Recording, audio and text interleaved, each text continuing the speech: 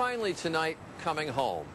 There is an increasingly common sight at the funerals of America's war dead, motorcycle riders attending the services as a show of respect.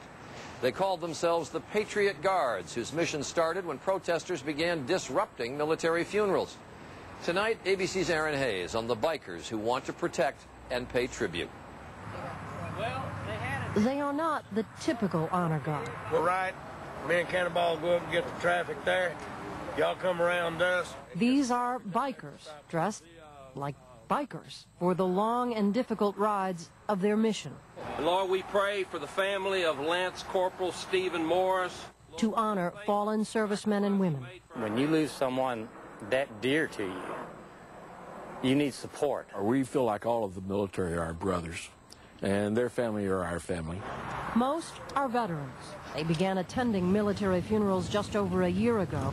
At first, the sight of these burly bikers did have some wondering. My initial impression was a motorcycle gang, and I wasn't quite sure what to make of them, but their heart was in the right place. I mean, I have grown to have such respect for, each and every one of them. There are now thousands of Patriot Guard riders across the country who lead the funeral processions, stand by in formation, to pay respect. I was glad to see them. Tanner Ford says they were a true comfort to his family when his brother, Cody, was killed. For them to honor Cody and all the other fallen soldiers, it's like they're in it with us.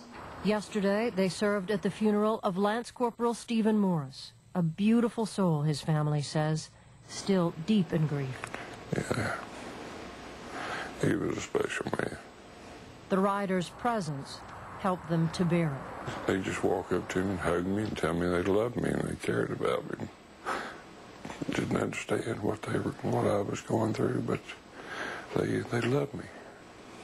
Many of them do understand, though, have children of their own in Iraq, are here because they know what it would mean to lose them. I don't want to have one of these ceremonies. This is my son. That's why. It's very hard.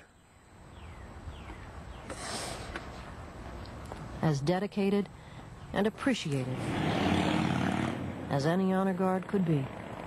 Aaron Hayes, ABC News, Houston, Texas. And that is World News for this Thursday from Capitol Hill in Washington. I'm Charlie Gibson.